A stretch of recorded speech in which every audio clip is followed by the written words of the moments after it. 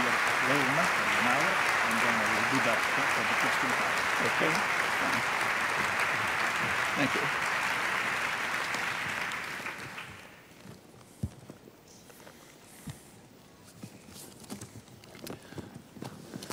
Perhaps it's a sign of my age, or perhaps something else, but I cannot help thinking more and more about what kind of a world we're leaving for our children, grandchildren. And it's not a very pretty picture, not one that should inspire pride. There are quite a few grim shadows that hover menacingly over thoughts about our legacy. And of all of them, two are dominant because they literally threaten survival of the species, at least in any decent form. One is nuclear war, the other is environmental disaster. And not only is nothing serious being done about these challenges, but current decisions are enhancing the threats. It should be unnecessary to tarry on environmental disasters and how the impending crisis is being handled. As for the threat of nuclear war, it's on the front pages daily, but in a way that would seem outlandish to an independent observer viewing the strange doings on Earth. In fact, this same independent observer might wonder if we are trying to settle a debate that took place some years ago between two eminent scientists, Carl Sagan, astrophysicist, Ernst Mayr, biologist.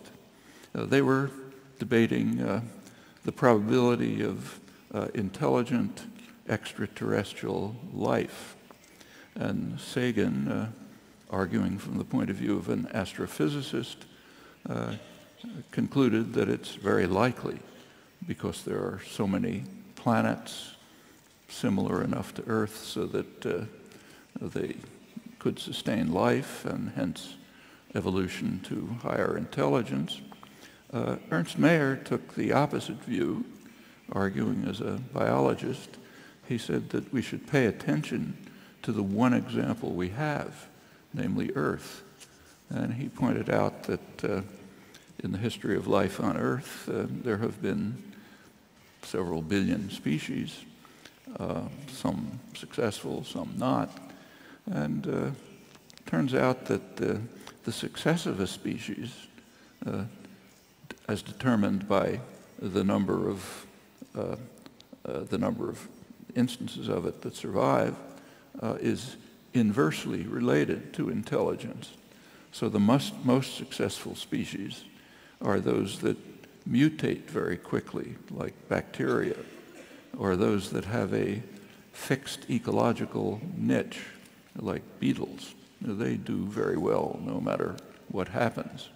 And as you move up the scale of what we call intelligence, survival becomes much more hazardous. Among mammals, there are actually very few of them. And there are a lot of cows, but that's only because humans domesticate them, just as there are a lot of chickens for the same reason. But survival on their own is that they don't do very well. When you get to primates, there are very few. Humans have been very sparse throughout the world until very recently, so recent that doesn't mean anything in evolutionary terms. He also pointed out that the average life expectancy for a species is roughly 100,000 years. Rather ominously, that's about how long it's been that Homo sapiens has been on Earth. So his conclusion is that intelligence is basically a lethal mutation. As you move up to greater intelligence, there's more and more self-destruction. And this extraterrestrial observer might argue that we're trying to prove that Meyer was correct. Certainly what it looks like. Well, turning to nuclear threats, the current nuclear threat, not for the first time, is in the Middle East. In this case, it focuses on Iran. The general picture in the West is clear and straightforward. It is far too dangerous to allow Iran to reach what's called nuclear capability. That is, the ability to create nuclear weapons if they decide to do so. That capability is enjoyed by a great many countries in the world. As to whether they have decided, U.S. intelligence says it doesn't know. The International Atomic Energy Agency says pretty much the same thing. In their latest report just a few weeks ago, the agency concludes, I'll quote, that it cannot demonstrate the absence of undeclared nuclear material in activities in Iran. Can't prove that they're not taking place. That's a condition that can't be satisfied, maybe conveniently. Therefore, Iran must be denied the right to enrich uranium. That's guaranteed by the Non-Proliferation Treaty, which in fact Iran has signed, unlike 3 nuclear powers, India, Pakistan, and Israel. That's the general picture in the West. I have to emphasize West, not the rest of the world. The non-aligned movement, which is the majority of people of the world and states of the world by far, has taken a rather different stand. As you know, I'm sure, it has recently met in Tehran, its regular meeting, and it came out with a vigorous endorsement of Iran's right to enrich uranium as guaranteed by the Non-Proliferation Treaty. That's not a new position. They've been taking that position for a long time. Also quite interesting is the Arab world. I'll come back to that in a moment. Well, the basic reason for the concern has been expressed succinctly by an American general, General Lee Butler, who's the former head of the U.S. Strategic Command, which is in charge of nuclear weapons, strategic policies involving nuclear weapons. He writes that it is dangerous in the extreme that in the cauldron of animosities that we call the Middle East, one nation should arm itself with nuclear weapons, which may inspire other nations to do so. General Butler, however, was not referring to Iran. He was referring to Israel. That's the country that ranks highest in polls of European public opinion as the most dangerous country in the world, right above Iran. And not in the Arab world. In the Arab world, the public regards the United States as the second most dangerous country after Israel. That goes back quite a while. Iran is generally disliked, but it ranks far lower as a threat among populations, that is, not the dictatorships. Western media and commentary keep almost entirely to the views of the dictators. So we constantly hear that the Arabs want decisive U.S. action against Iran, which is true of the dictators. You may recall that a little while ago, WikiLeaks released diplomatic documents quoting Arab dictators, Saudi Arabia and the Emirates, as calling for strong U.S. action against Iran. And the commentary about that was interesting. It was almost euphoric. Isn't this wonderful? The Arabs support U.S. policy against Iran, which is true of the Arab dictators. At the very same time, Western polls were coming out, Western-run polls, showing that it's quite the opposite. that though, again, they don't like Iran, they're not regarded as a threat. The United States is regarded as a threat.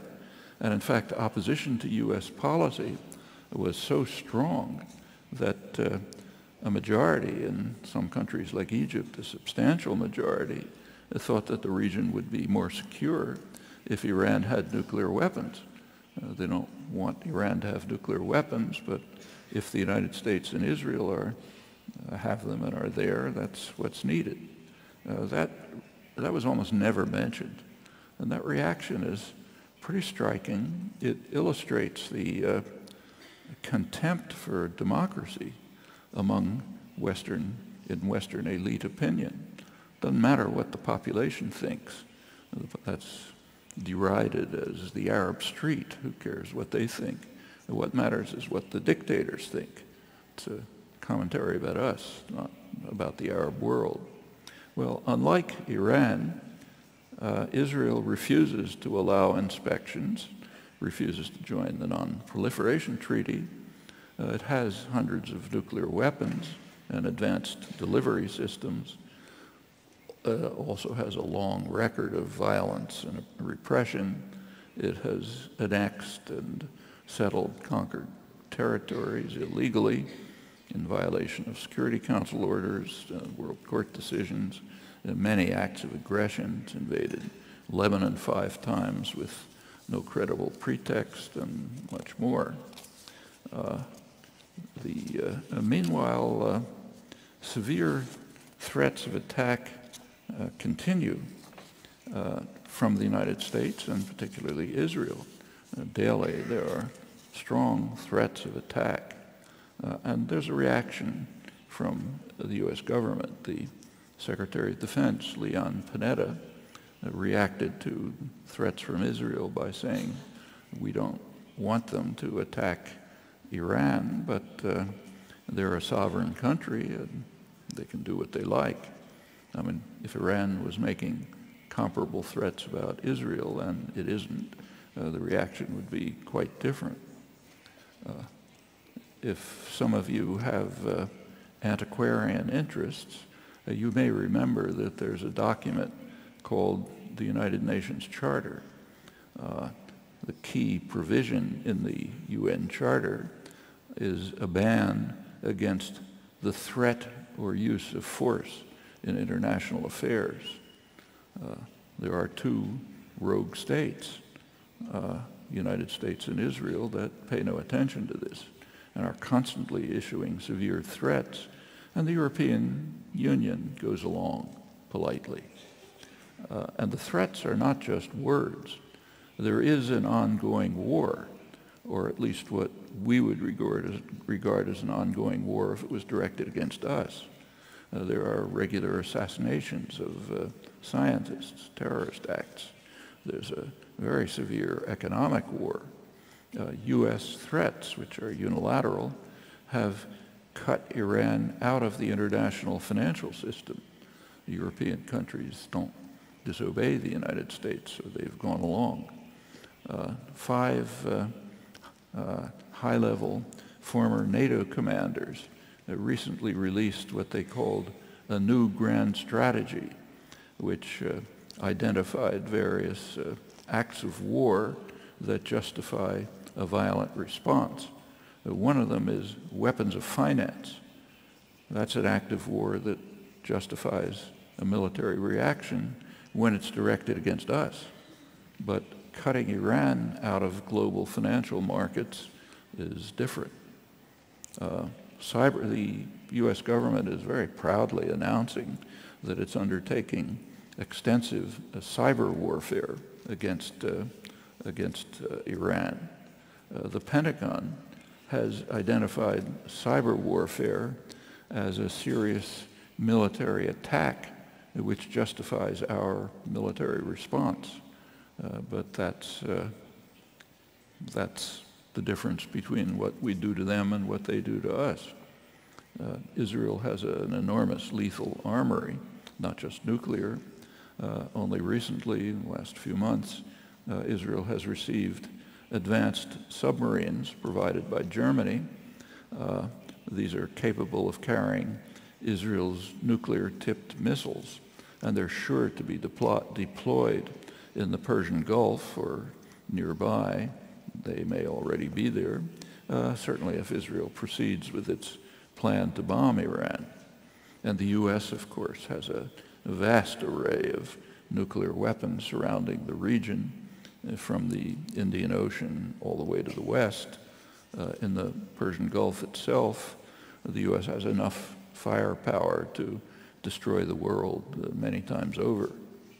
Another story that's in the news right now is the Israeli bombing of the Iraqi reactor, Osirak, in 1981. And that's being presented as a model for Israeli bombing of Iran. It's rarely pointed out that that bombing did not end Iraq's nuclear weapons program. It initiated it. We know that even from U.S. intelligence. Saddam Hussein didn't have a nuclear weapons program, but after the bombing, he made sure to develop one. That was the effect of the 1981 bombing. If Iran is bombed, it's almost certain to proceed just as Saddam Hussein did after the Osirak bombing. And it's not a pleasant prospect. Well, in a few weeks, we will be commemorating the 50th anniversary of the most dangerous moment in human history. I'm quoting the words of American historian, Kennedy advisor Arthur Schlesinger. He's referring, of course, to the October 1962 Cuban Missile Crisis. I doubt that the commemoration will be presenting it accurately, but you should bear in mind what happened then. Kennedy raised the nuclear alert to the second highest level, just short of launch. He authorized NATO aircraft with Turkish or other pilots to take off, fly to Moscow, drop bombs, which would set off a nuclear conflagration. At the peak of the missile crisis, Kennedy himself estimated the probability of nuclear war at perhaps 50%. That would have been a war that would destroy the Northern Hemisphere. President Eisenhower had warned. And facing that risk, Kennedy refused to agree publicly to an offer from Russian Prime Minister Khrushchev to end the crisis by simultaneous withdrawal of Russian missiles from Cuba and U.S. missiles from Turkey. These were obsolete missiles. A withdrawal order had already been issued to get rid of them because they were being replaced by invulnerable Polaris submarines. Nevertheless, Kennedy refused to accept the offer. It was felt necessary to firmly establish the principle that Russia has no right to have offensive weapons anywhere beyond the borders of the USSR, while the U.S. must retain the right to have them anywhere it wants, all over the world, targeting Russia, or for that matter, targeting China. In fact, at that time, 1962, the United States had just secretly deployed nuclear missiles in Okinawa, theoretically a Japanese island, but the U.S. took it over after the Second World War as a military base against the strong and continuing protest of the people of Okinawa. Those missiles were aimed at China at a moment of serious regional tensions. That's just recently been learned. Well, fortunately, Khrushchev backed down, but the world can't be assured of such sanity forever. Particularly threatening is the fact that intellectual opinion and even scholarship hail Kennedy's achievement as his finest hour. I think that requires some serious reflection. Inability to face the truth about oneself is all too common a feature of the intellectual culture, and it has ominous implications. Well, that was 1962. 10 years later, during the 1973 Israel-Arab War, Henry Kissinger called a high-level nuclear alert. The purpose was to warn the Russians to keep hands off while he was secretly informing Israel that they were authorized to violate the ceasefire imposed by the U.S. and Russia, documents that have only recently been released. Pretty serious, in fact, though reporting, of course. When Ronald Reagan came into office a few years later, the United States launched operations probing Russian defenses and simulating air and naval attacks, also placing Pershing missiles in Germany with a 5-minute flight time to Russian targets that provided what the CIA called a super sudden first strike capability. The Russians were naturally deeply concerned. They didn't know if these probing efforts, entering Russian airspace to probe defenses and so on, and the simulation of air and naval attacks, they didn't know whether they were tests or whether they were real. They were concerned. That led to a major war scare in 1983. It became very close. There have been hundreds of cases when human intervention aborted a first nuclear strike just minutes before launch. That was when automated systems gave false alarms, as they regularly do. That's on the U.S. side. We don't have records from Russia, but there's no doubt that their systems are far more accident-prone than the same would be true of any other nuclear power. In fact, it's a near miracle that nuclear war has so far been avoided, and we are escalating the threat.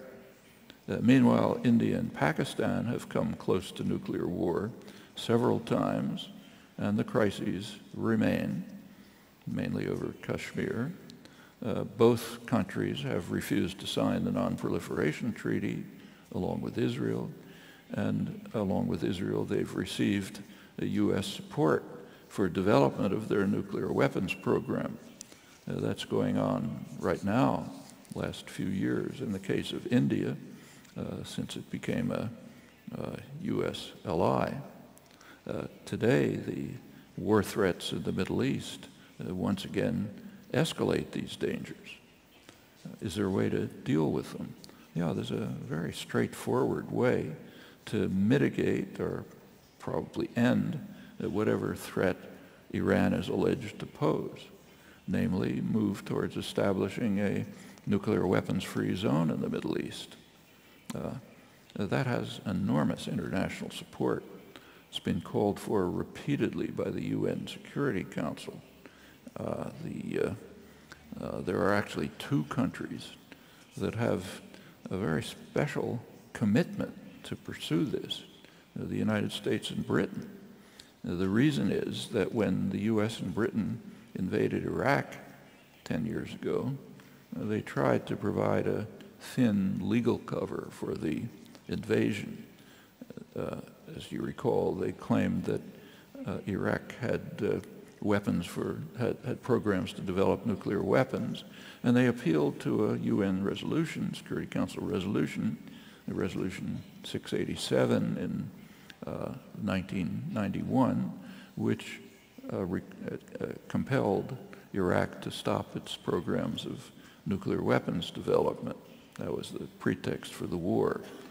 We know what happened to the pretext, but much less discussed, in fact not discussed, is that same resolution, 687, that calls on all states to move to create a nuclear weapons-free zone in the Middle East.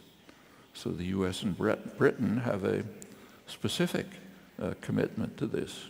The latest major UN resolution on Iranian nuclear weapons also calls strongly for these moves.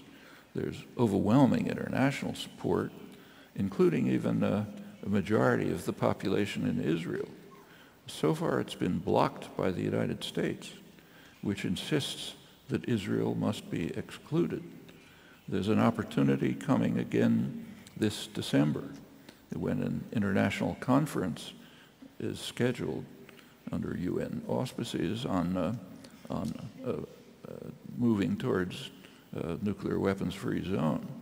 Unless there's a very large-scale public pressure, it's quite unlikely that anything will be done. But very few people are even aware of this. Press doesn't cover it. In the United States, at least, the matter's virtually never discussed. I can't be that confident about Europe, but I've never seen anything in the West generally, except for specialist journals. If you read specialist journals on arms control, they report it, but very few people read that. Well, let's put these prospects aside, grim prospects, and turn to how the current world system developed since World War II, how it's changed over the years, and where things stand today. There's a very common theme. I'm actually quoting from the U.S. Academy of Political Science, a common theme that only a few years ago, America was hailed to stride the world as a colossus with unparalleled power and unmatched appeal, but it is now in decline, ominously facing the prospect of its final decay. The major establishment journal in the Journal of International Relations in the United States, Foreign Affairs, Journal of the Council on Foreign Relations, had an issue a few months ago where the front cover in big bold letters featured the title of the issue. The title was, "Is America Over?" These themes are very widely believed, and with some reason, though some essential qualifications are in order, I think. The decline is real, but it's not recent. In fact, it's been proceeding since World War II. That's when U.S. power reached its highest point. It's been declining steadily since. There's a corollary that's commonly drawn, namely that power will shift to China and India. That's highly dubious, I think. They're very poor countries, very severe internal problems. Don't have time to go into it, but can if you like. The world is surely becoming more diverse, but despite America's continued decline, in the foreseeable future, there's no competitor for global hegemonic power. Just to keep to one dimension, military power, U.S. military spending is almost the same as the rest of the world combined, and the U.S. is technologically far more advanced. The U.S. is alone in having military bases elsewhere, roughly 1,000 military bases rigging the whole world. Recently, figures were announced on global arms sales. The United States holds 3/4 of the global market. Sales are more than 10 times as high as second place Russia. And the military dimension is only one of many. So the decline is real, but the power remains overwhelming. Well, going back to the beginnings of the contemporary era, during World War II, the U.S. planners, President Roosevelt's planners, recognized that the United States would emerge from the war in a position of overwhelming power. In fact, it's very clear from the documentary record that President Roosevelt was aiming at United States hegemony in the post-war world. I'm quoting the assessment of a distinguished British diplomatic historian, Geoffrey Warner. He's one of the most respected specialists on the topic and on the documentary evidence, and what he says is quite well supported. Plans were developed during the war, during the Second World War, to control what the planners called a grand area. The Grand Area was to include, as a minimum, the entire Western Hemisphere, of course, the Far East, and the former British Empire, which the U.S. would take over, in particular the crucial Middle East oil reserves, and also as much of Eurasia as possible. At the very least, its core industrial regions in Western Europe and in the southern European states, Italy and Greece. Italy and Greece, in the planning of the time, were regarded as essential for ensuring control of Middle East energy resources, which passed through the Mediterranean. And within these expansive domains, the documents read, the United States was to maintain unquestioned power with military and economic supremacy while ensuring the limitation of any exercise of sovereignty by states that might interfere with these global designs. These doctrines still prevail, though the capacity to implement them has sharply declined.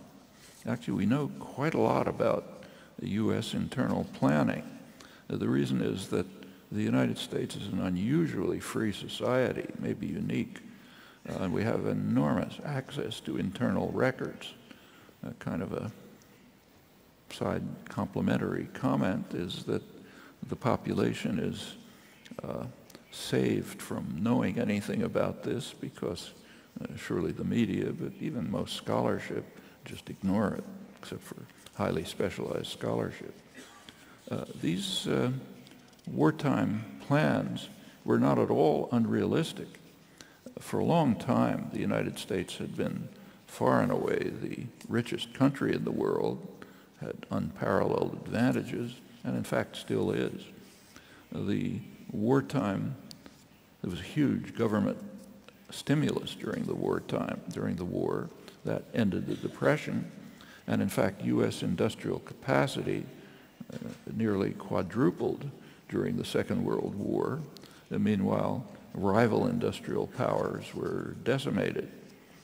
At the end of the war, the United States literally had half the world's wealth and unmatched security.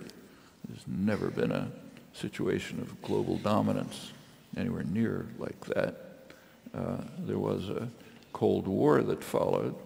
If you take a look at the actual events of the Cold War, they consisted very largely of efforts by the two superpowers to enforce order in their own domains. For the Soviet Union, it was Eastern Europe, the traditional invasion corridor into Russia. For the United States, it was most of the world. Well, that was 1945. Very quickly, the Grand Area began to erode. The first blow, and a very serious one, was in 1949. There's a phrase to describe it. The routine phrase describing it is the loss of China. China moved towards independence. That had very severe domestic repercussions in the United States. One of the factors that led to what's called McCarthyism. Many accusations about who's to blame for the loss of China. That phrase, the loss of China, is interesting. One can only lose what one possesses. Like, I can lose my computer, I can't lose your computer. And it's taken for granted that the United States owns most of the world by right, so therefore if part of it becomes independent, we've lost it. And the question is, who's to blame for this loss? Well, shortly after, Southeast Asia began to fall out of control, leading to concern about further losses, and by 1950, the U.S. had launched, supporting France, and on its own, what became Washington's horrendous Indochina wars, and also going on. Another case was the huge massacres in Indonesia in 1965 as U.S. dominance was restored, and many other cases. Meanwhile, subversion, massive violence that continued elsewhere in the effort to maintain what's called stability, meaning conformity to U.S. demands. Italy was not overlooked. 1948, as I'm sure you know, the United States intervened massively to try to ensure that it would maintain control of the political process in Italy. And in subsequent years, Italy was the scene of more CIA-covered activity than any other country, at least until the 1970s. That's when the record runs dry. Nevertheless, decline was inevitable. The industrial world reconstituted, reconstructed, decolonization proceeded, pursuing its agonizing course. By 1970, the U.S. share of world wealth had declined to about 25%. That's still colossal, but much less than 50%. It's approximately what it still is. At that point, the industrial world was becoming what's called tripolar, three major centers: the United States, Europe, and Asia. Asia was then Japan-centered, already becoming the world's most dynamic industrial region. Well, 20 years later, the Soviet Union collapsed.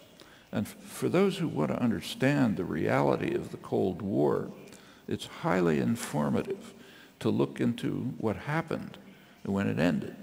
It's a very natural place to look. That was the time of the first Bush administration, the civilized Bush. It was then in office. The Bush administration immediately declared officially that policies would remain pretty much unchanged, but with different pretexts. So the huge military establishment would be maintained, but not for defense against the Russians, rather to confront what they called the technological sophistication of third world powers. Well-educated intellectuals don't laugh when they read that. Similarly, it would be necessary to maintain what was called the defense industrial base. It's actually a euphemism for advanced industry, which is highly reliant on government subsidy and initiative. It's contrary to free market delusions. What about intervention forces? Well, they still had to be aimed at the Middle East, where the serious problems could not be laid at the Kremlin's door. It's the official wording. Notice that that quietly withdraws a half a century of deceit when it was claimed that the threat was the Russians. It was no longer possible to claim that, so it was conceded that the problems had always been what's called radical nationalism, that is, attempts by countries to pursue an independent course in violation of grand area principles, analogous to the Russian actions in their much more restricted domain, interventions in Hungary, Czechoslovakia, and Poland for the U.S., almost the whole world. Well, the principles were retained. They were not modified. In fact, the Clinton administration declared, I'll quote its official comment, statement position, declared that the United States has the right to use military force unilaterally to ensure uninhibited access to key markets, energy supplies, and strategic resources, and must have military forces forward deployed in Europe and Asia in order to shape people's opinions about us, not by gentle persuasion, and to shape events that will affect our livelihood and our security. I'm quoting official documents of the Clinton era. Incidentally, that goes beyond anything claimed by his successor, George W. Bush. Bush's proclamations aroused enormous anger and concern. Clinton's much more extreme ones were ignored because they were kind of presented politely and quietly, not arrogantly. But the doctrines themselves were actually worse. One very instructive case is NATO. According to standard doctrine, NATO was established to defend Europe. defended against the Russian hordes. Well, after 1989, no more Russian hordes. So therefore, if you believe the official doctrine, NATO should have been reduced or eliminated. On the contrary, NATO was expanded to the east immediately in violation of verbal pledges to Mikhail Gorbachev when he did agree to allow a unified Germany to join NATO. That's an amazing concession on his part in the light of history, but there was a quid pro quo. He received a guarantee from President Bush and his Secretary of State, James Baker, that NATO would not move 1 inch to the east. That was the phrase, meaning to East Germany, or certainly not beyond. That was immediately violated. Gorbachev was naturally pretty upset, but when he complained, the U.S. government informed him that it had only been a verbal agreement, nothing on paper. And if he's naive enough to accept the promises of an American administration, that's his problem. By now, NATO has become a global intervention force under U.S. command. It has an official task, namely controlling the international energy system, sea lanes and pipelines, and in fact, whatever else the hegemonic power determines. There was a period of euphoria after the collapse of the superpower enemy. Excited tales about the end of history, the possibility at last of carrying out humanitarian intervention, the idealistic new world bent on ending inhumanity can proceed guided by altruism and the principles and values. That's just a small sample of the inspired rhetoric of prominent European and American intellectuals. It's the 1990s. Not everyone was so enraptured. The traditional victims, the global South, bitterly condemned what they called the so-called right of humanitarian intervention, which they recognized just to be the old right of imperial domination. But as usual, they were ignored. After Bush #2 took over, increasingly hostile world opinion could scarcely be ignored, particularly in the Arab world. Bush's approval ratings plummeted. One of President Obama's most impressive feats is that he succeeded in becoming even more unpopular than Bush. His popularity is down to 5% in Egypt, not much higher elsewhere in the region. Considering the reaction to Bush, that's not a small accomplishment. Well, meanwhile, decline continued. In the past decade, South America has been lost. That's serious enough, but far more serious would be moves towards independence in the Middle East. Planners of the 1940s recognized that control of the incomparable energy reserves of the Middle East would yield substantial control of the world. It's the words of the influential Roosevelt advisor, A.A. Burley, and many others. It was a standard view.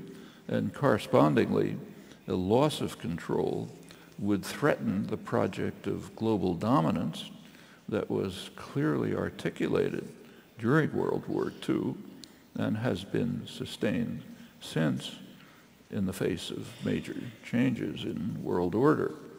Now, there's a further danger in the Middle East, as elsewhere. There might be meaningful moves towards democracy, and that's a threat. And a look at Western studies of public opinion in the Arab world, there are many of them, and they're pretty consistent. That makes it very clear why democracy is a very severe threat. It has to be prevented as fully as possible. The United States and its Western allies do not want policies to be responsive to a public that sees Israel and the United States as the major threat, so severe a threat that many think that the region would be better off if Iran had nuclear weapons. That's not what the West wants, obviously. For the West, the most important states are the oil dictatorships in Saudi Arabia and the Emirates. There, the democratic uprisings have been brutally repressed with Western support and tolerance. Elsewhere, particularly in Egypt, the main structure of the former military dictatorship remains partially intact. It's threatened by popular forces, and that's quite a serious concern in the West. This is different from official rhetoric, but official rhetoric always has to be regarded with extreme skepticism for obvious reasons. Well, control of the Middle East remains intact for the moment. Nevertheless, American decline is continuing. And a significant element of it is that the decline is in no small measure self-inflicted. There's a recent study by the Economic Policy Institute in Washington.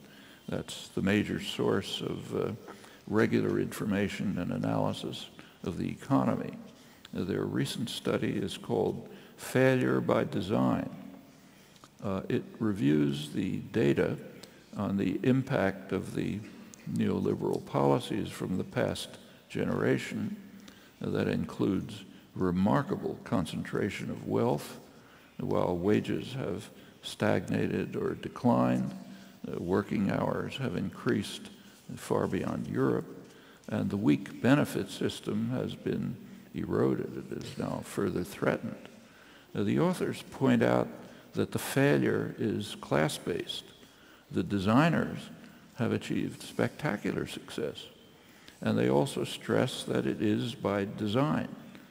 Alternative policies were always possible and still are, and though I won't go into it, the same is true of Europe. Corporate power, just keeping to the United States for now, the corporate power is by now largely financial capital. It's become so influential in the political system that by now both parties are well to the right of the population on major issues under debate. There are careful studies of this by major political scientists, and they make it very clear that in the collapsing political system, the very rich, top few percent, probably top 1/10 of 1% if you could get adequate polling data, the very rich generally get what they want, whatever the public might prefer. The most recent detailed study, major study by Martin Gilens, shows that for about 3/4 of the population, they are, in his words, powerless to shape government policy. Doesn't matter what they think. And the mechanisms are by no means obscure. However, it's fair to say that the U.S. Federal Reserve, the central bank, though heavily influenced by financial corporations, looks pretty progressive in comparison with the European Central Bank, its counterpart. The U.S. Fed, central bank, has a formal commitment to two tasks. One is keeping inflation from getting too high, and the second is reducing unemployment.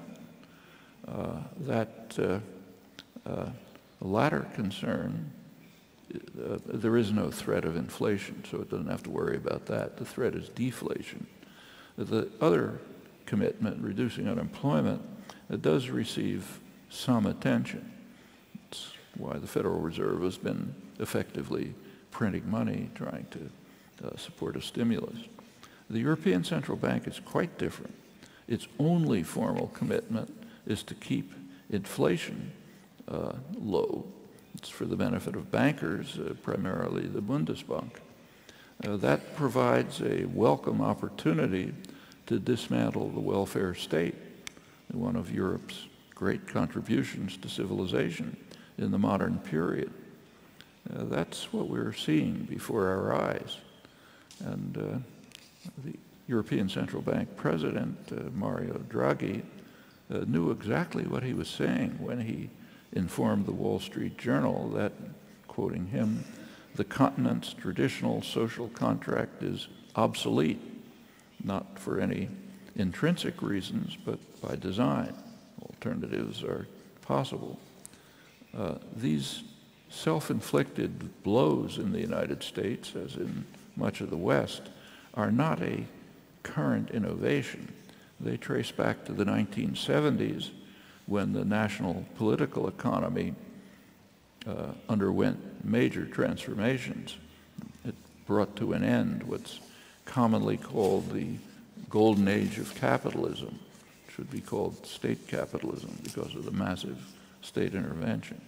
I'll keep here to the United States, but the process is international, taking different forms in various parts of the state capitalist world. There were two major processes. One was financialization. The second is offshoring of production. There were reasons, but the policies that were adopted were by no means necessary. They reflected the increasing power of international corporate capital, increasingly financial. They also reflected the ideological triumph of what are called free market doctrines, which were used to translate it into policies of sharp decrease in taxes for the very rich in the corporate sector, deregulation, rules of corporate governance that were designed to allow salaries of top management to reach unprecedented heights, and other such policy decisions. I stress again that the term free market is more propaganda than reality. The rich in the corporate sector insist on a very powerful state, one that intervenes radically to distort markets in their interest. Many examples. Well, the resulting concentration of wealth yielded automatically greater political power. That accelerated a vicious cycle that has led to extraordinary wealth for literally 0.1% of the population. That's mainly chairmen of major corporations, managers of hedge funds, and so on.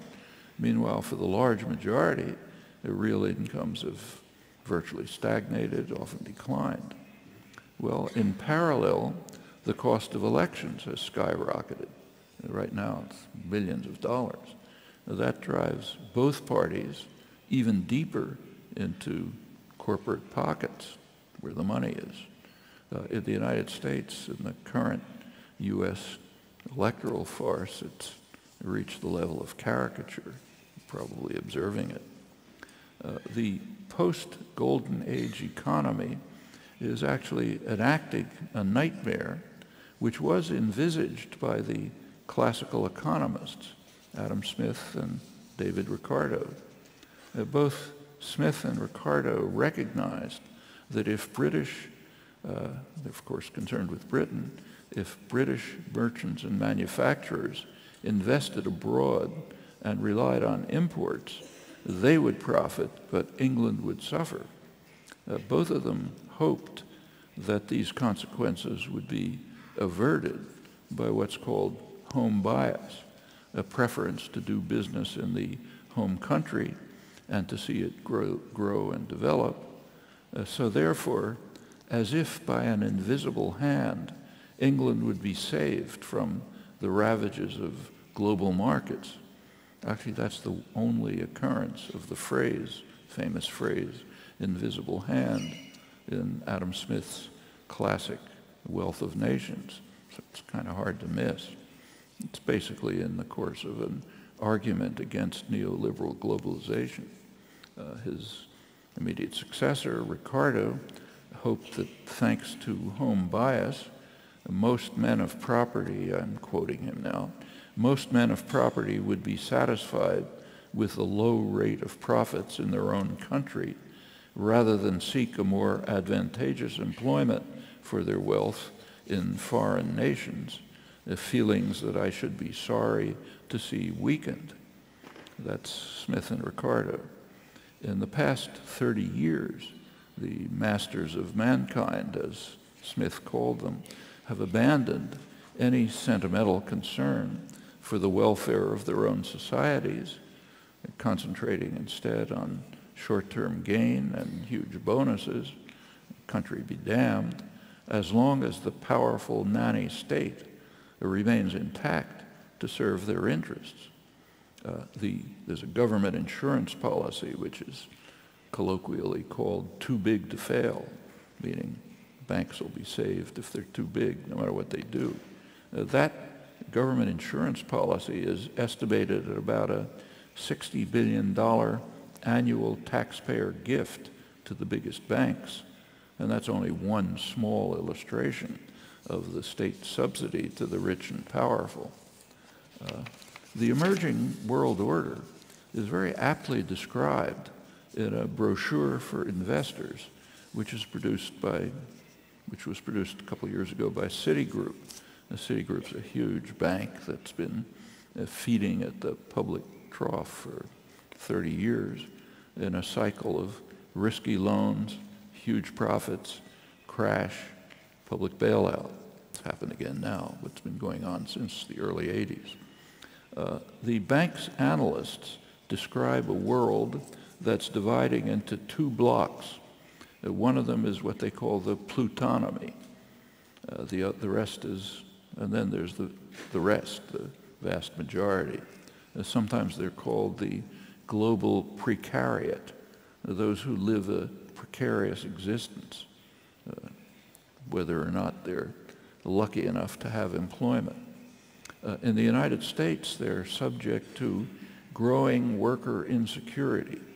That's the basis for a healthy economy, as Federal Reserve Chair Alan Greenspan explained to Congress while lauding his performance in economic management during the Clinton years.